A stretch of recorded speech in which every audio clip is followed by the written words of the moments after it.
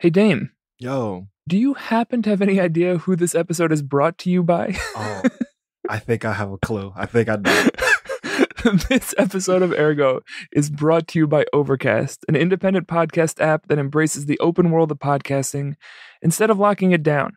No exclusives, no premium content, no paywalls, just a great podcast app for everyone. And if you know AirGo, we love independent and we love shit not being locked down. So go ahead and get Overcast for free on the App Store.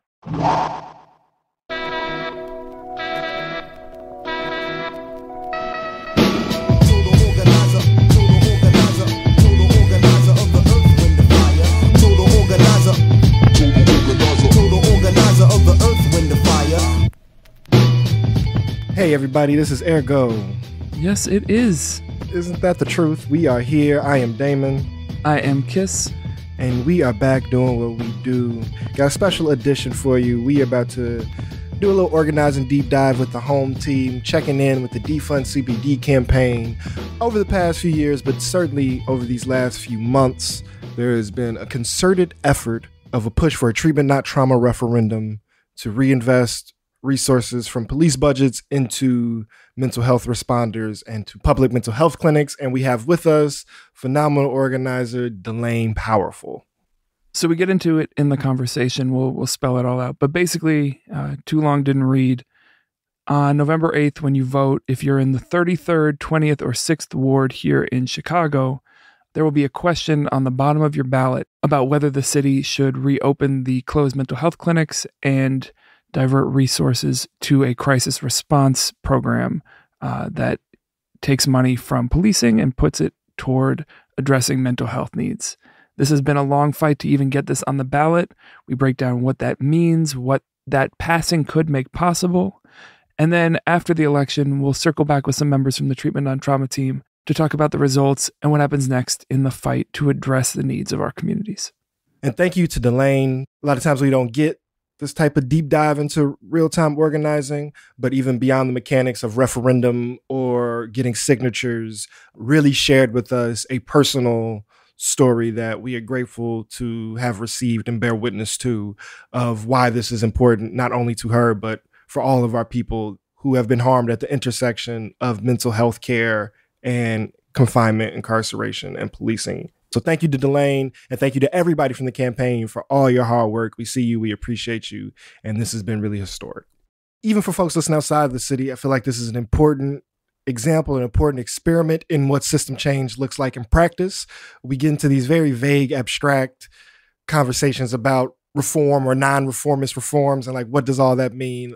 And I believe that this is really a great example of that seemingly complex phrase, non-reformist reform. So for folks who are looking for practical approaches in civic engagement, this is for you. For the abolitionists out there, this is also for you. This is the most explicit, direct political organizing I've at least seen in the city of talking to thousands of people towards a distinct action about taking resources away from harmful systems, namely the Chicago Police Department, for that to be invested into healthcare, specifically mental health care. And so, yeah, there's something in this effort for everyone, no matter where you sit, so pick and choose, it's almost like sides. You can get something, If you're at the sides buffet and you want to contribute to this fight, we'll put the link to sign up to volunteer in this last week leading up to the election and then beyond in the show notes. We encourage you, if you're in Chicago, to plug into that. And of course, you can find out all about the campaign at Defund CPD Shy on Twitter and find all the information, including the volunteer sign up form there as well. All right, y'all, let's dig deep with Delaine Powerful. Let's get to it.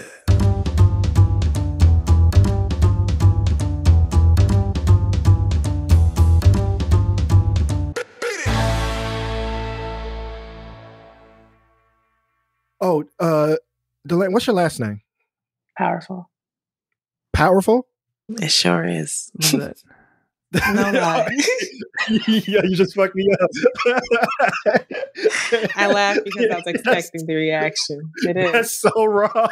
It's unclear where it comes from. Nobody knows. I have no idea what that. So wait. Last name.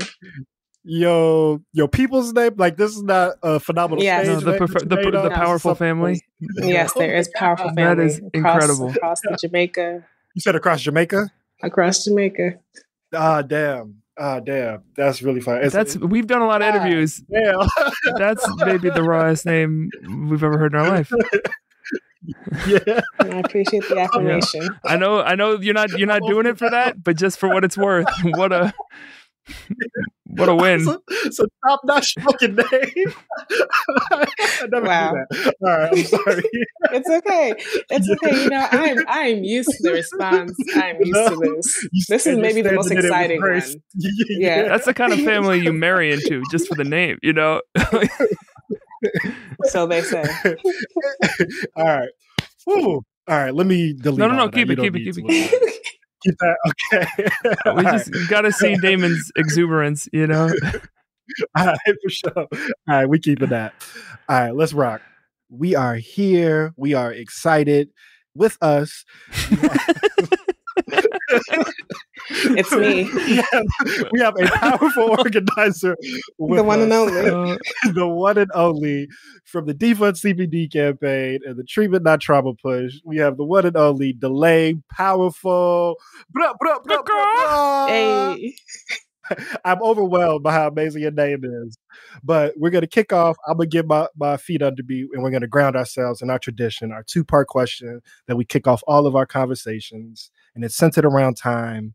So, Delaine, in this time, whether that's this day, this hour, this season, or this lifetime, how is the world treating you, and how are you treating the world? Wow. In this current moment, I would say, you know, there's many things happening in this world. It is trying to expel us because we don't care for it. And at the same time, there's a lot of joy that I'm experiencing. I'm caring for the world by being in it, by existing in it, by finding things that the world gives to me that like produces joy. And we're in my favorite season of autumn, and the world is just giving it to me, all the colors, the burgundies, the greens, the yellows, the smells. That's how the world is giving things to me, and I'm giving back in my favorite season. Yeah, just based off of the you know, the virtual image here, you do seem like a sweater weather aficionado. Ooh, say it again. Yes. Fall is my favorite thing to dress for. Yes. Yeah, very autumnal. So in this autumn, we are in an election season, and for so long, we've talked about the frustration of electoral processes, particularly how picking the least of the evils of folks to represent us can be frustrating and demoralizing, and folks want to be politically engaged on more of the things that shape their communities and their lives. And I am excited to talk about what's been happening in the Defund campaign and what's been happening with Treatment Not Trauma, because particularly from an abolitionist stance, in my looking, I have not seen as robust a direct political engagement around police abolition and police divestment and reinvestment into community resources as what's been happening in 3 wards in the city of Chicago going into this November 8th election. And so with that as like the table setting of like, I'm super excited for our audience to be plugged in. And if there are any action items, we're going to get to that. But let's just kind of like go back and rewind. And maybe for folks that don't know none of the words that I just said, give some context to what is happening November 8th. And from there, we can talk about all of the phenomenal work that has made that possible. Yeah, so November 8th is election day. And like Damon said, in them 3 wards, you have the 33rd, we have the 20th, and we have the 6th. Folks who live in those wards have the chance to vote yes on a referendum on the ballot. And that referendum asks if they believe the city of Chicago should reopen up all those mental health centers that were shut down by former mayors, Emanuel and Daley. We don't like them. We don't love them. Boo. And also should Chicago have a non-police crisis response system that when folks are having mental health crises, they call and they send out a medically trained person, you know, an EMT, a paramedic, and also a mental health professional and a peer support. People who are actually trained in de-escalation to support that person going through crisis, again, rather than sending the police who always escalate and like induce and commit violence, especially for folks who are having mental health crises. So folks are going to have the chance to vote yes on that. And it's a non-binding referendum, but it really gives us the chance in the upcoming February elections to really hold folks accountable to what the people of Chicago of these three wards are saying they want. Because time and time again, they keep saying that, for one, like Black folks don't know what they want.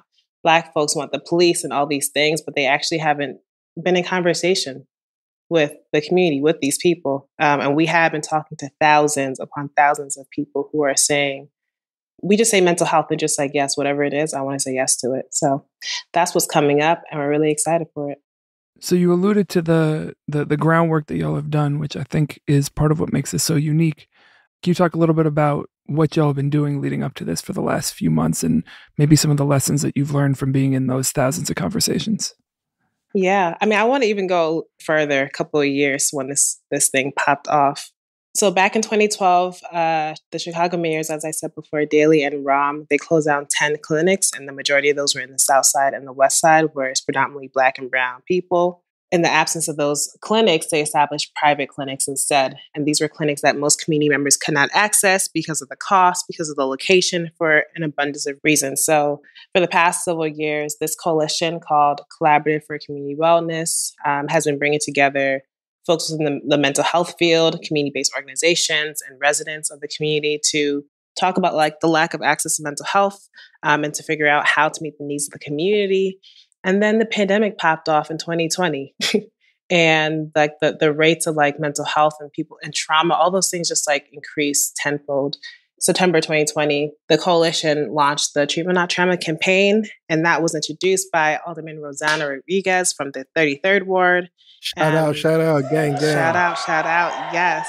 And 7 other co-sponsors who were asking for the creation of this crisis response and a care model that would be integrated into the Chicago Department of Public Health's public mental health clinics. And again, this is like contextualized around the pandemic, this public health crisis where we saw like a very big rise in mental health issues by 25% because people are experiencing so many forms of instability, losing jobs and housing and access to healthcare, and overwhelmed hospitals and care providers being completely overwhelmed. Like the kids were not okay. And what we saw from the city of Chicago, from Lori Lightfoot. Boo. This is way more booing and cheering than we usually do, but it feels right, you know? But I'm ready I'm into it. I'm into it. In case you needed to know where we stand, you know, we're... we don't like it, y'all. 40% of the city's budget go into the police, 1% going into mental health services. And because this makes me laugh, I also want to say what some of the other parts of the budget went to. So like $30 million went to privatize a section of 31st Street Beach. There was like $100 million being put towards a river walk. And again, people are experiencing crises, and Mayor Lightfoot decided to put this money into all these things, and also to build a co-responder model where it was sending a police officer who was accompanied by a social worker to respond to mental health crisis emergencies, and those were completely centered around policing. As that happened, we moved into, we need to get some type of referendum on the ballot for the upcoming elections that is asking community members what they want, not what Mayor Lightfoot wants. And Treatment Not Trauma is a defund demand. It takes away money from the police department, from those 200 vacant positions where the money's just sitting, and demanding all those things. So defund CPD took responsibility for the 20th Ward. We launched on June 19th, and we did a huge canvas in Washington Park. And we just began to have conversations with people. We began to hear stories from community around what they needed and what they didn't have and what they might want and what that would look like. And also to tell them, like, we are trying to get something on the ballot and we need your signature so that the city can understand and really like hold what the community members want. And we had over 3,500 conversations of people who were just like, I want this. I used to go to that clinic. It's no longer there. I have to drive an hour and a half to another place. Or I call 311 because I don't want to call 911, and they send out a detective, and I'm having a crisis. They send out a detective who can't do nothing for me. So it's just been very clear from community that the loss of these centers has deeply been felt, and wanting something that is near and close, that is free, that is accessible, that is 24/7, that they can drop in at any time. That has just been very clear from all the conversations we've been having. And we got enough people to say yes, to sign that petition. And that meant that we could get the referendum on the ballot. And so now we are in our persuasion and our get out the vote stage, where we're not only letting folks know in the 20th ward that this is going to be on the ballot and they should look for it and answer it by saying yes, if they want to, but they do want to. And also like supporting folks. What do you need to get to the polls? Do you need a ride? Do we need to follow up with you to give you reminders? So that's where we have been. And we have 1 week left, and it's been moving and it's been feeling good. And we just have been developing a lot of leaders and organizers as well, Black organizers, which has been feeling really amazing as well. That's really exciting. I'm really eager to dig into the organizing lessons, but first I want to just do a little quick funky breakdown for me if you can. Just for folks who may not be familiar with political processes, legislative processes, what is a referendum? Can you kind of just a basic understanding of what is that tool? Yeah, so a referendum is basically, there's a single question that the folks who are within our context, the 20th ward, folks who are living and registered to vote in the 20th ward have the chance during a general election to vote on the single political question. It's asking the people directly what they want or they don't want, rather than having it be something that is policy that's put out and folks have to just then deal with afterwards. Right. So it's a way to assert political will, public opinion that is formal and documented. So it's different than a survey or a bunch of people clicking a link or doing something on Twitter. This is going to be formalized in the record of where the voting populace stands. Follow-up question, and there may be someone else we need to check in with, but why is it limited to these 3 wards? Why the 20th, 6th, and 33rd ward? Why are the other 47 not getting asked this? Yeah, we're using this as a pilot. So we knew based on the capacity and the ability of the folks who are part of this coalition, what they could take responsibility for, have the capacity for, and also wanting to test this out on a smaller level to see how it works and how we then hold the city accountable. Yeah, wanted to take on the right size amount of work, and very much chose the 20th ward because of its large population of Black folks, Black and brown folks, and because it also housed one of the clinics that were shut down. So it's being used as a pilot. It's being used as a way to test and debrief and learn from our strategy and strengthen it. And yeah, this being a place of practice and experimentation, allowing that to guide how we do our organizing post the selection cycle. Now this is the scrumptious part for me. This is what I'm really excited about. One of the lessons that's hold true for me in my organizing experience, but in talking to a bunch of folks here on AirGo, one of the greatest values from our efforts often gets underappreciated, right? This is so important because it's going to create this record, because it's a step towards getting resources to people that really need it. It's a way to engage community. But what I believe is that most organizing efforts are a space that transform the participants. So the people that show up to get the signatures, the people that are going around having these conversations, the people that are phone banking. It's one thing to believe I want to take resources from violent systems and invest them into other institutions. It's another thing to talk to hundreds of people about it, get their experience, have somebody maybe challenge you, and then you have to figure out how to respond in real time and say something you weren't prepared to say that now you've learned about your own thinking, right? That's something that I've seen happen. So what are some of those transformations, learnings, buildings that have happened from talking to these thousands of folks about this liberatory pursuit to get investment into our communities? What have you seen develop? One thing that has been very clear, the deepening understanding of the ways policing shows up, that is not just people who have guns or prisons or jails, deepening our understanding of the ways that police have never been able to hold the type of responsibility that has been given to them. And that has been clear from folks having to figure out how to respond to questions like, this is actually back in 2020 when we were talking about defund the police. And somebody was like, what do I do if I am a person who is a survivor of intimate partner violence and I don't know who else to call? What are your suggestions for that? And having to pause and be like, that's valid. that's real. What I'm hearing from you is that police are not the people who you would need in those moments, but with like not understanding who else to call or who else can support or what else can be done. That is often our only option. And like moving deeper into that conversation, the places in which she has felt self has been from family, from community, from people who have like been able to like show up for her at the moment that it's happening, who are able to provide meals, who are able to provide transportation and just rides. That, yeah, I think our organizers are really expanding their understanding of the ways that policing works to like take away options and possibilities from people and to be very, very narrow minded, as they are our first responders. They're the people who if anything at all is happening, somebody is sick, we call the police. Somebody's having a mental health crisis, we call the police.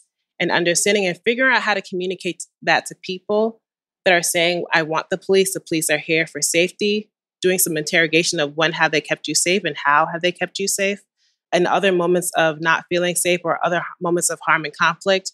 Who are the people that could like tap into you the most, who could support you the most, who could care for you the most in ways that actually felt affirming and good? I've just seen folks who are working on this campaign, who are doing phone banking, who are canvassing and asking questions of community, this question of safety, what it actually looks like, and how we stop giving over responsibility to police when consistently they show that they can't hold those things for us. Part of what I think is unique about this is that there already was a set of smaller institutions that existed that you're fighting to return to or bring back or reinvest in, which is different from a lot of the other campaigns. And so I'm wondering, let's say, this referendum leads to the win that we hope and we're working toward.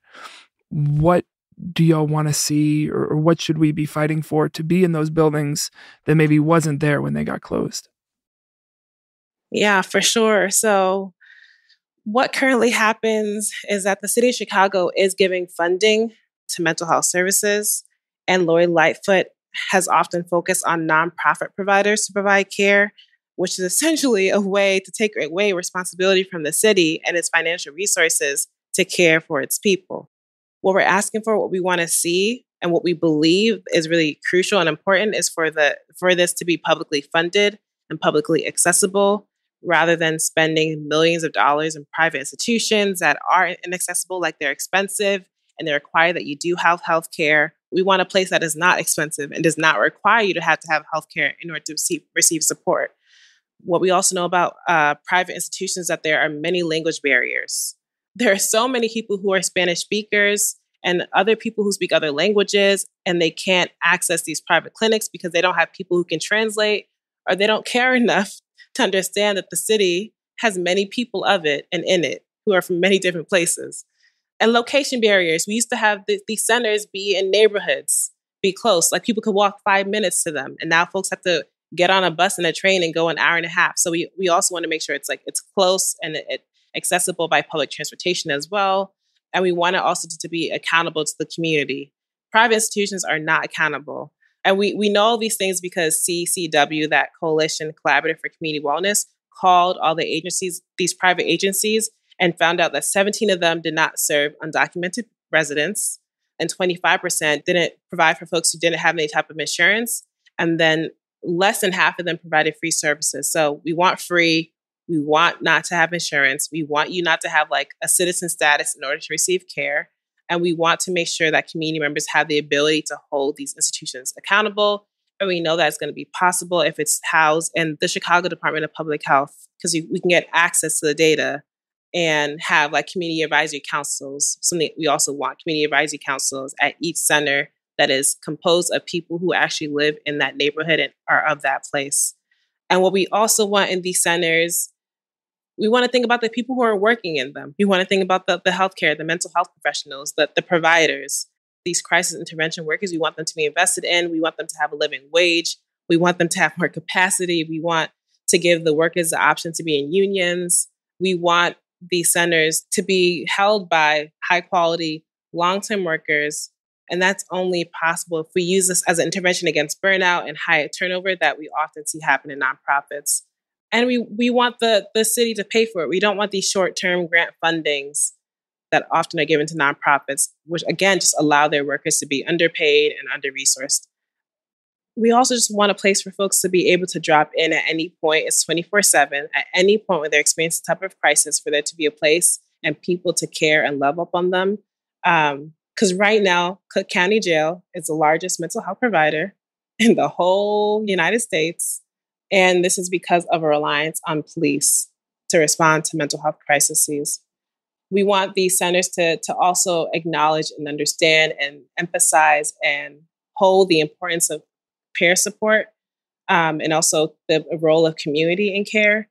And for this not to be just like folks who have gone through traditional institutions of learning to learn how to be mental health providers, but are very much included, even on these intervention teams that are sent out to people who are experiencing crises, for there also to be peer support and community involved in every step of the way.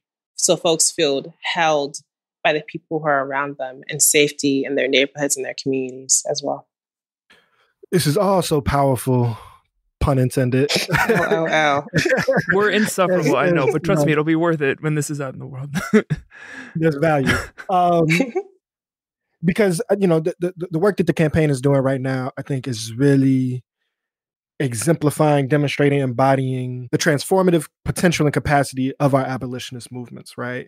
The fact you just named, or that reality, was so challenging for me, or made me so committed to abolition and learning Cook County was the nation's largest mental health provider, and just how inhumane that is of a reality. And now that's been known for close to 10 years and remains the reality, right? And so there's a intentionality to the deprivation. That is oppression, right? In clear form. But also what the campaign is doing, our movement is, yes, of course, in opposition to police and carceral violence and harm, but is also a generative thrust that has been advocating for investments in education and healthcare and other support services. And unfortunately, as our messaging gets filtered to a lot of community, that part gets missed or is not realized, right? Like, folks don't realize that the folks that are talking about defund or abolition are the ones promoting for healthcare. And so, similar to the question I asked earlier about how talking to all these thousands of people challenged or expanded organizers' understanding of what it means to say they're for abolition, what has talking to all these people in Chicago, who we have collectively been experiencing crisis and trauma, taught folks about the need of mental health? What has been learned about the need for mental health resources from people? Yeah, that's a really good question. One thing that has been clear, I remember a conversation I was having with a houseless person who was talking about the same story I said before around they called 311, they sent out a detective. Moved into a conversation around like the rounding up of people, of houseless people who are looking for a place to sleep, for food to eat, and locking them up instead of providing housing and food without confinement. Also from these conversations, because of the closure of these mental health centers, just knowing how many people are locked up because they do have mental illness, and those that can be in a jail or a prison or involuntary detention at mental health facilities. This also very much hits close to myself because I was in a psych ward at a hospital about a month ago. And while I was there, I saw a Black teenage boy who was in the psych ward and who was in crisis get arrested because he was trying to navigate being in an unfamiliar place that he was unable to leave, because he was put in this room with no windows, because he was protecting himself from this white nurse who was being really loud and inconsiderate. I just listened how they were criticizing his mother for having to leave and return because she had other children to care for, shamed her for trying to protect her son. I watched from the hallway in a hospital gown for 6+ hours, surrounded by 5 to 6 cops who were just speaking really horribly about this person who was in crisis. And the best thing that they could do for this young Black teenage boy was to put him in jail. When he left, I was put in his room. I was transferred to this private hospital and was told that I couldn't leave. I had to stay there for at least 5 days and that I had to comply in order to get out. And I, as well as the other people who were there, were strip searched. We had no autonomy over our bodies. We had no privacy. And I was watching as the healthcare workers who were underpaid and who were overwhelmed and who were not trained, just like heavily drugged people. They held people down to inject them with something to quiet their confusion and their rage. They sent this houseless person who was inside for being in crisis away after her multi-day confinement with $30 and a bus ticket, and told her that it was her fault for being a drug user, when she was saying that they couldn't just send her out there with nothing and expect her not to end up there again. Where we had to like pace in the hallways because we weren't allowed outside. We were forced to be in our rooms when they wanted to, or in sessions where and there are a lot of people in there who were there for suicidality planning and attempts and more. We were asked if we could change a personality trait about ourselves. What would we change? And that was like our mental health session that they moved us through. What we would change about ourselves. And also, we couldn't get released on weekends because the private hospital didn't get paid on those days. So what has been learned about the need for mental health in the day-to-day is like the only option for people right now is to go into these hospitals, involuntary or voluntary, but not be able to leave until a judge deemed it so, until a judge told them that they could leave. And not having a 24/7 drop-in center where if you are a crisis at any time of the day, this is a place for you to go, where there will be people, but also you get to leave if you need to. I think what was needed was to feel affirmed and shown care and love. The place needed more money so they can provide proper meals and give enough food. We needed a place that had like access outside of our floor. And there are many of us in there who are having conversations around like, what would it be like if the staff weren't overworked, if they had protection from a union, if our treatment included peer support and community rather than just being drugged up. And that's really what we're trying to have exist within these centers, for it to be very holistic and have multiple routes of care. And then not only being medication, like the goal isn't just to like treat something away as if like mental illness is something bad or negative or we want to like get rid of. And that's often how drugs are used. Medical drugs are used to like either quiet or to numb people or to make people compliant. And what we're wanting from these centers is actually not that at all. Yeah, mostly I think about the other times that I have been in mental health crisis or people that I know, and it being exasperated because of panic of not knowing where to go late at night or who could help or where 24/7 care support and drop-in could happen, other than going to a psychiatric hospital, a place for so many reasons that I knew would not help me, a place I knew and understood as an extension of the state and as a site for violence, a place where one of the patients inside called it a prison. Just what are the possibilities of having more options and for the people I trust and care for being allowed to be a part of my treatment plan as well, rather than just phone calls I get to have every couple hours and then not have any type of access to the outside world at all. Those are just some of the things that these centers would allow for sure. I want to take a breath in and just thank you for that honesty and vulnerability and sharing your own experience and the violence that you endured and observed others endure, especially in your time of need. For like any of the politics, like I'm very sorry that you had to experience that. And I am grateful or in awe of the way in which you just named that experience as a grounding to advocate for community and for our world and our people. So yeah, I'm like hesitant in like follow-up questions and more just in a place of appreciation and reverence. And also that's really fucked up. And I'm really sorry that you went through that, especially in your time of need. So thank you. And I'm sorry. Of course. Yeah. I mean, what was clear to me is the only way I made it through and then made it out was because of all the people who were calling me literally every hour. I was always getting a phone call. I know the staff was getting annoyed, but the people who were calling me and checking in, Asha Ransby Sporn had lawyers on deck, was ready to go. And then also the people who were inside with me, we were each other's safety and we were each other's processing.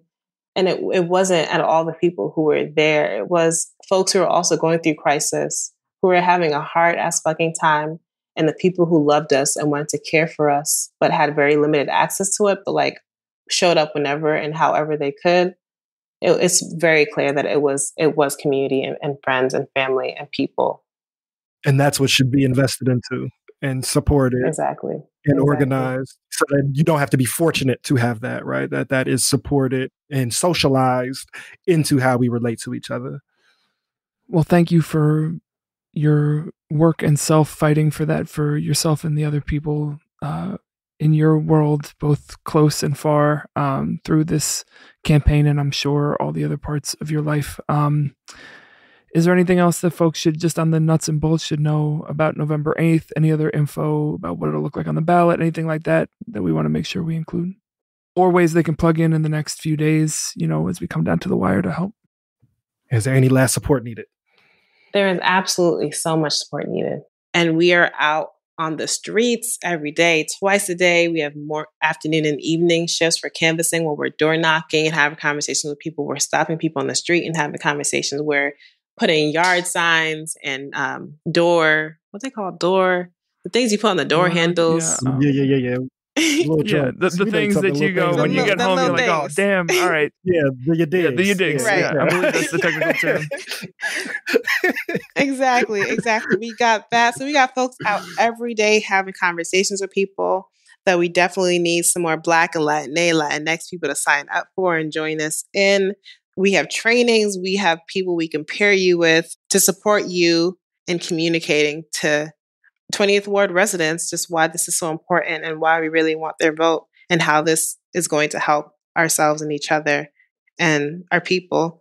And then we also have phone banking that's happening where we're calling a whole bunch of people, literally thousands, to let them know that this is actually on the ballot. A lot of folks don't know. And, it's going to be in the last page. And some people don't click all the way through, or like they finished doing what they knew they were there to do. And then they click all the way to the end. They just submit it. We want people to know that's on the ballot and that they should vote yes on it. But we need people on the phones and we need people on the streets, as many people as possible. And so if you are down and interested, we would love to have you. And there is a link to sign up. Don't know how we can get that through. We'll throw it in the show notes so folks can find it there. Yeah. Bet. We'll make sure folks have that. So folks, please sign up.